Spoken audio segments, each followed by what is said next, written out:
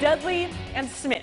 It has been and always will be a fierce rivalry, even though the Dudley Panthers, they've dominated on the football field in recent years. The Smith here, they're going to try to do any sort of damage on their home field tonight, though, but oh boy, was this one rough. 26-0 at the break. This is the first drive of the second half.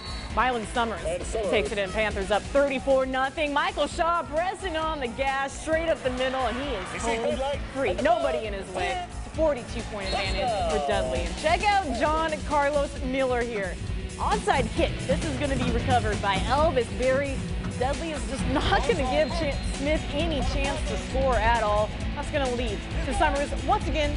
And, well, I think you get the story here. Dudley's going to dominate this rivalry tonight, 56-0.